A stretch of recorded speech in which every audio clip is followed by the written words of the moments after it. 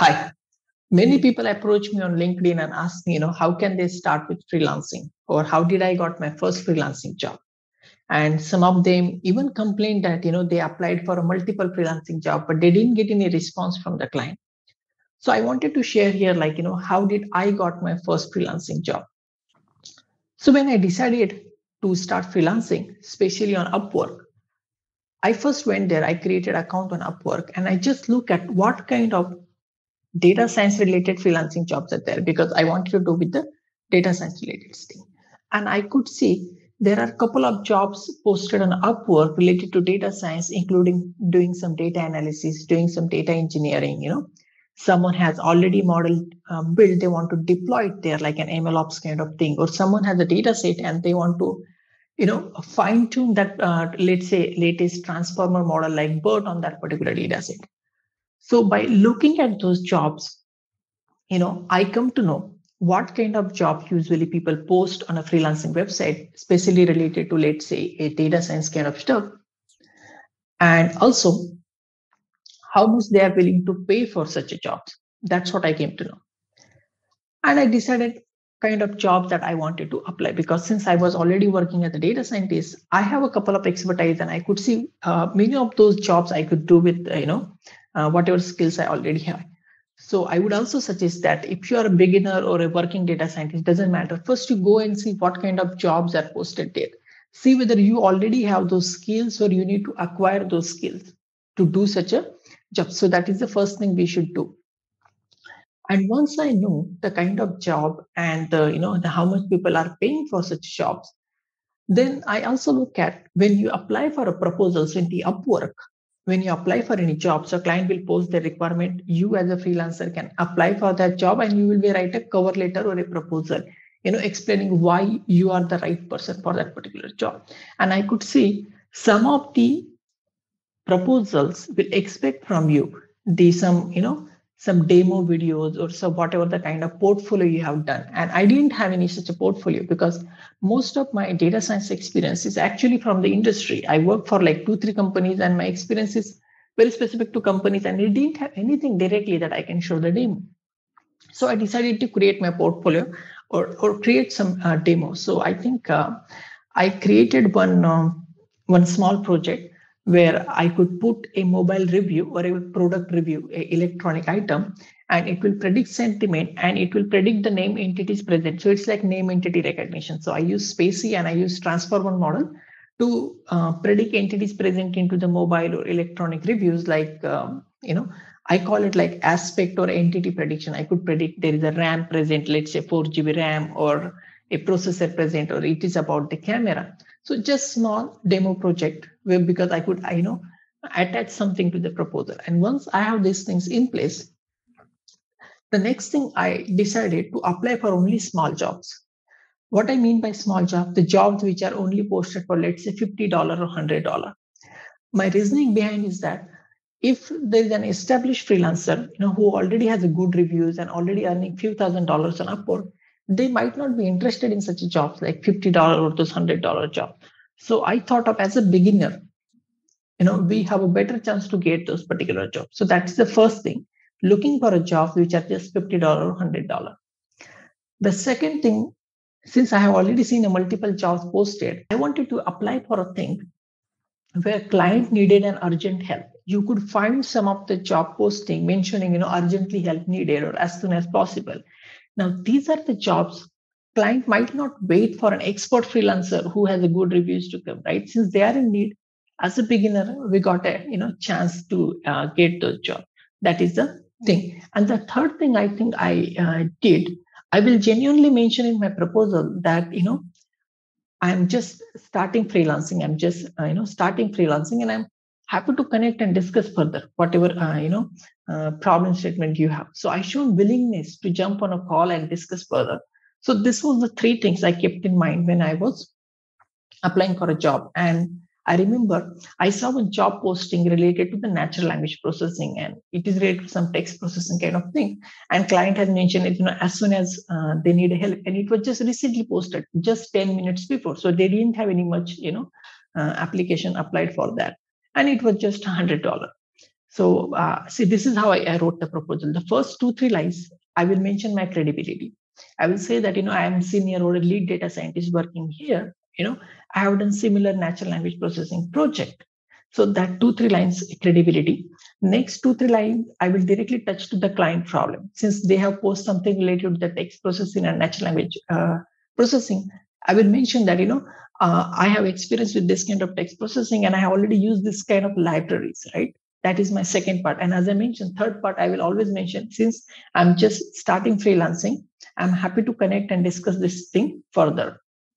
So this is how, like, 3 parts in my proposal. And I will also attach a portfolio demo in the single application project that I did right before even applying this, the spacey name entity recognition. I will attach that demo. So it feels good actually. So you have a good proposal, and since I already have an experience, so I attach that demo there.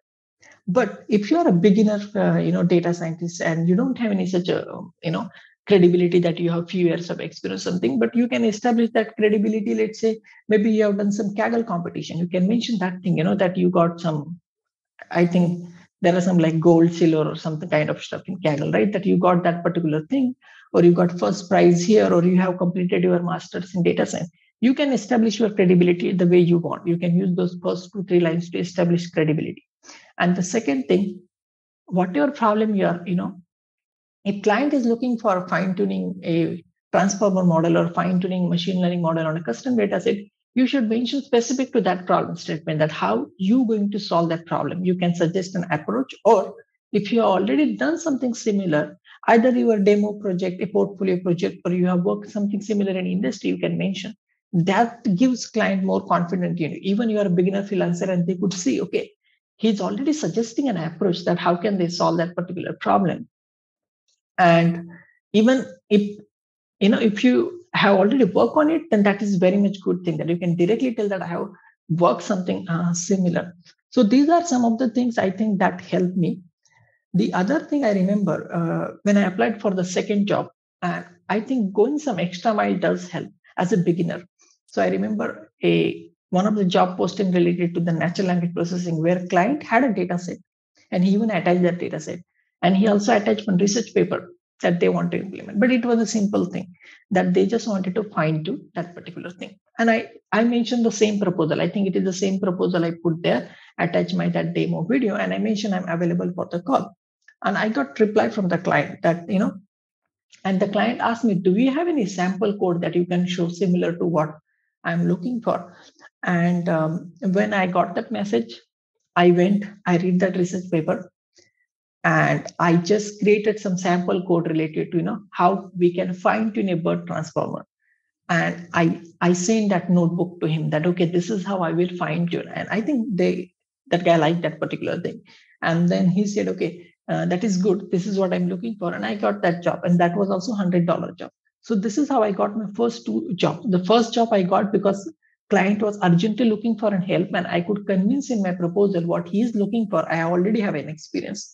And the most important thing I think that helped me is that I was willing to jump on a call, discuss this further with the client. And if the client is online, they're going to consider it. They might message you or reply you at least. So do these things. And I think if you could do this thing and apply for a couple of jobs, you should get, at least you should get a reply, and then you will get more idea whether even getting response from the client why you're not able to get that contract. But try, apply 20 50 jobs, and I'm damn sure someone will trust you. And whoever trusts you, you need to make sure you do a good job. So whatever the first job I got, I did a good job. I solved their problem in next 3 to 4 hours, and the client was really happy. They put good review for me. Same thing with the second one. Since the second one even mentioned in the review that I completed that task before that expected time. So I think I just finished in 1 or 2 days both these particular jobs.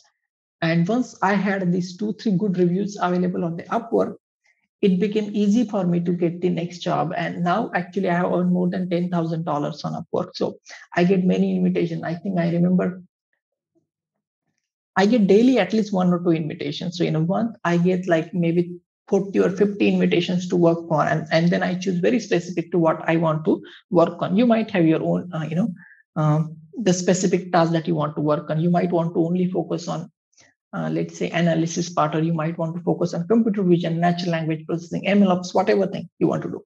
But the specific thing does mention help. So I would say, rather than mentioning I'm a data engineer, I would rather prefer to mention AWS data engineer. When you are starting, specific job profile does help rather than showing something generic and all sort of things. So be specific, and show that you are expert in that particular thing. I think that's what I think. It has more chances of landing your job. And once you have a couple of jobs you're done, then you can mention the breadth of the knowledge what you have. I hope this video is useful to you. Let me know into the comment section, you want to know more about this thing, or do you want me to show you on Upwork, how to search for a job, how to check whether the client is even, credible or not, or do you want to see a couple of, proposals that I have written? If you want to see that thing, let me know in the comments so that, I might create a video or I might share it on some Google Drive, or I just put it on GitHub somewhere. Thank you. And yeah, if you haven't subscribed to my channel, please do subscribe, because I mostly create videos related to the natural language processing. And most of my videos are project oriented videos. I try to create videos on what are my learning from industry and whatever things I have done as a freelancer. And I think you can pick up any one or two of my videos, and you have that skill set that you can, earn money as a freelancer, whether it's a fine tuning transformer model, deploying machine learning model, or creating chatbot, or building a name entity recognition model. These kinds of job you will find on Upwork. And I almost have most of the videos, even the most of the work I have recently done related to the GPT-3. And I think I have made 2 videos on GPT-3. So I already have on my channel what it is needed to earn the money on Upwork. I urge you subscribe to my channel and also go through all this video and let me know what kind of videos do you expect from me. Thank you.